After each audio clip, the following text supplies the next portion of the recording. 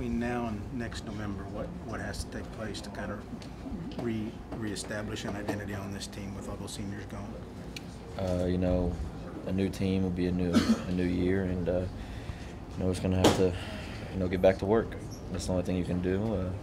Learn from this and just get back to work, you know, during the summer and prepare for, you know, hopefully this time next year.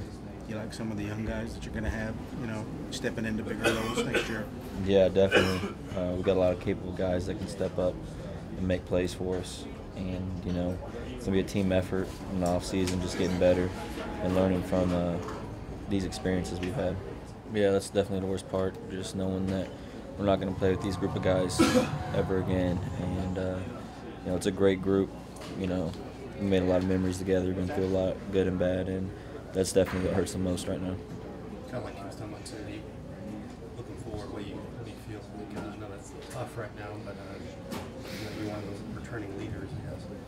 You just got to get back to work. You just got to, you know, learn from this, and you know, during the off season, just get back to work, and everyone's got to get better and learn from these experiences we've had.